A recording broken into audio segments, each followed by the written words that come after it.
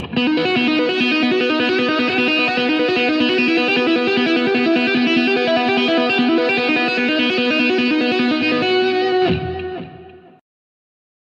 welcome. Glad you could join me. This is Steve Moore, and we are modeling this character in pose here. This is the we're working on the figure before we add costume later. Today we're going to be looking at some anatomy, particularly her back side and her chest a little bit, and we're going to start with her back. So even though I don't have a model in the pose that I'm trying to sculpt, I want to show you guys kind of what the kind of reference I am using, at least to construct this. So here we have a model and arms down, and you can see, and then the same model with her arms up, and you can see the difference. You can see what happens to the scapular and the neck muscles when her arm goes up. So notice how the scapular is kind of faded, because it's being pulled up by the trapezius, and consequently the trapezius here is flexing. You can see this whole area is flexing, and the scapula is kind of fading away, in the original position. Notice how you can really see the shape of the scapula there, and particularly, you can see, notice how this part is really protruding, and then you get over here and it's completely faded away, but then alternatively you have this bulge in the neck. So we're going to use that. I'm going to use that to kind of help guide me when I'm trying to make up her back. In addition, here's another example. I found a nice picture of a different model, but arm up. So we can see how we're compositing things now, different people, but still works, still informs us about the anatomy. And you can see, here's the deltoid. You can see how the flesh is creasing there. So we're going to be using that kind of as our guides to construct her back shoulder there. Now for the fun stuff, let's get into some sculpting.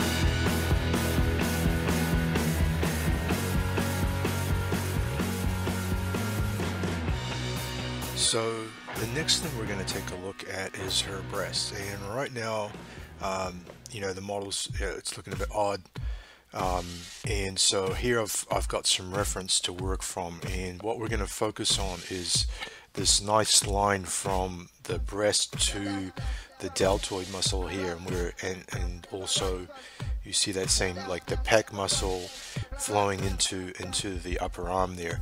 And so we want to get these nice overlapping forms here. You've got the lat wrapping around the back of the arm there, and you know, this is the traps kind of going inside to the scapula. This is what we want to get. Here's another model, and this lady is fuller bust, and so what I noticed too is, I see this line here. How the line from the breast, the nipple here to the deltoid up here and the pec, it draws a straight line out there, and that's what I need to get right now. So that's what we're going to look at.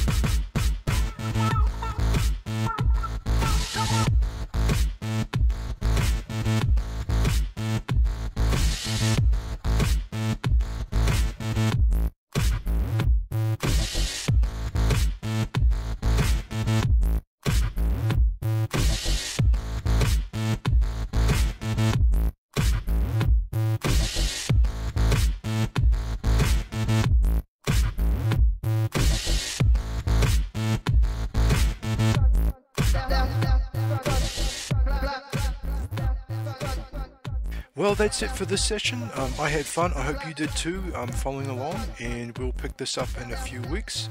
I am going to take a break for those, I'm recording this in real time, so for those watching in real time, take a few weeks to work on some R&D, but we'll pick this up. I'm looking forward to finishing this model. Catch you later. Ciao.